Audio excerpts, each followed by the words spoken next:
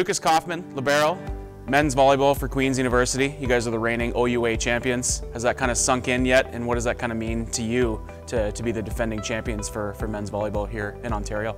It's pretty surreal. It was an amazing experience. I don't know if it's quite sunk in yet, which I'm okay with that. I'd almost prefer if it doesn't sink in because I'm hoping that we can carry that momentum and that energy into next season and create the same result. So you guys were 15-3 last season. You're the conference champions. You were the OUA East Division champions. What was so special about last year's group that kind of set you guys apart from the rest of the conference and to be able to end McMaster's 6-year run atop the OUA? I think the most important thing about our team last season was just team chemistry and trusting what our coaches said to us and trusting the system that we ran. Talent-wise, I don't think we were that much above, or if any above, any other team in our conference. It was just about trusting the guy beside you to get their job done, and that makes it a lot easier for you to do your job, right? So we ran our system well, we trusted each other, we got along well, we had a lot of fun on the court, as I'm sure people can tell, but yeah, I think that was the main thing that helped us succeed the way we did. Again, as the defending champions, you guys obviously have a big target on your back, and every team is going to be coming at you with kind of their best volleyball all season long. How do you guys kind of prepare for that in the off season and in training sessions as well as in the weight room to get ready for next season as the defending champions? Honestly, I think that's just motivation for us.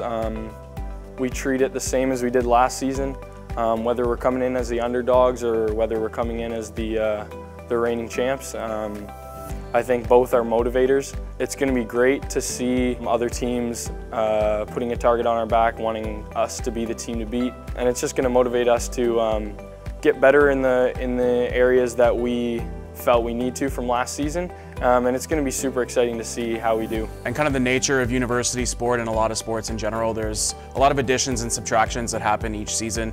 You know, you guys are bringing in a lot of recruits coming into the program this year and also losing some key pieces from last year's team or from teams gone by.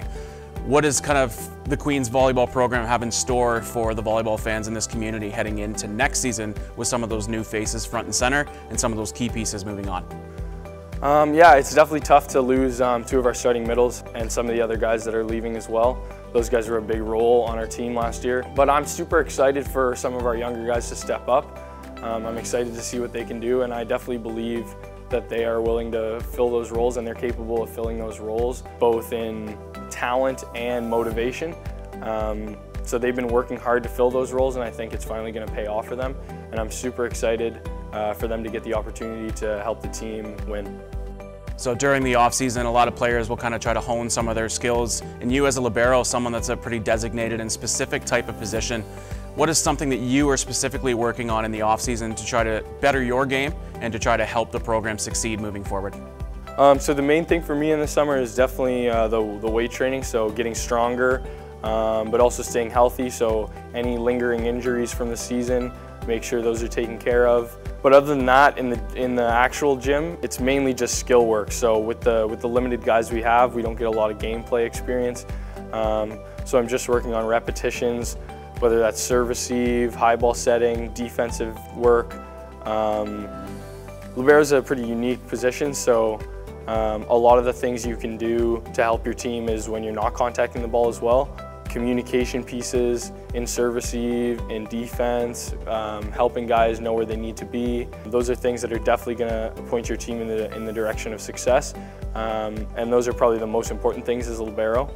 So yeah, I'm just trying to work on my whole game, trying to make my game a bit more complete.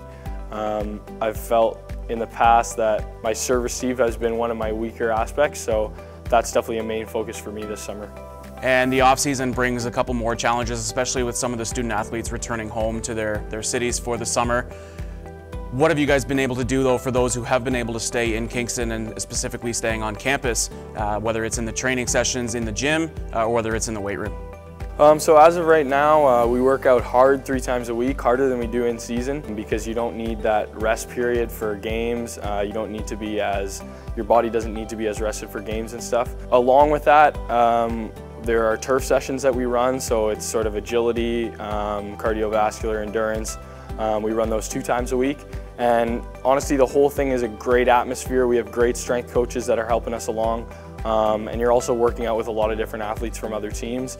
and everyone is super motivated, super encouraging. You're always pushing each other to get better. It's something that definitely helps once we hit the regular season.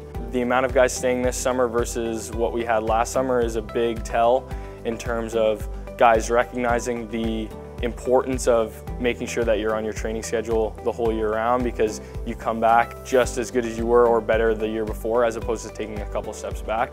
But I trust that everybody on the team is working hard this summer, and it's going to be good. I'm super excited to see everybody's progress in the new year. So dating back to last year, again, you guys were the Forsyth Cup champions, and you got to host the OUA Final Four, and the Arc was absolutely jam-packed wall to wall. What did that kind of feeling mean to see that support from not just the Queens community, but the Kingston volleyball community, and how did it kind of help you guys to attain that gold medal? It's honestly everything. In a big situation like that, looking up in the stands and seeing your family, friends, even people you don't know smiling and cheering you on, whether they're Queens students or Kingston, people from Kingston, it's amazing. Like, honestly, I can't even put into words how much that does for your confidence on the court. Because you know no matter what you do, they're going to have your back, and you just play a lot more freely and it's a lot more fun. So I think that's a big part of why we were so successful this season, especially in the playoffs, hosting the Final Four.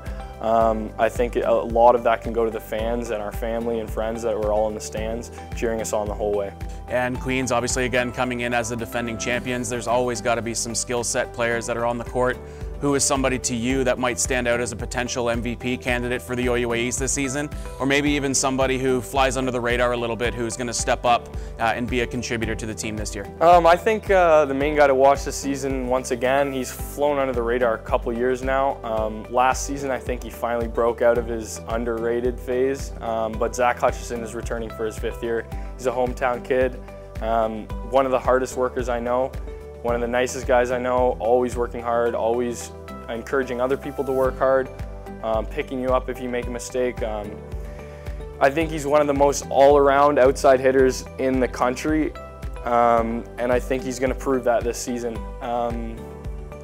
So yeah, I'm super excited to see what he can do for us, and just being able to spend time with him on the court is awesome. So yeah, I think he's going to make some big plays this season for us. It's going to be exciting to watch.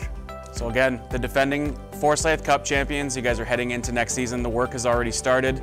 Lucas, best of luck to you, and good luck again competing for another provincial and hopefully national championship. Thank you.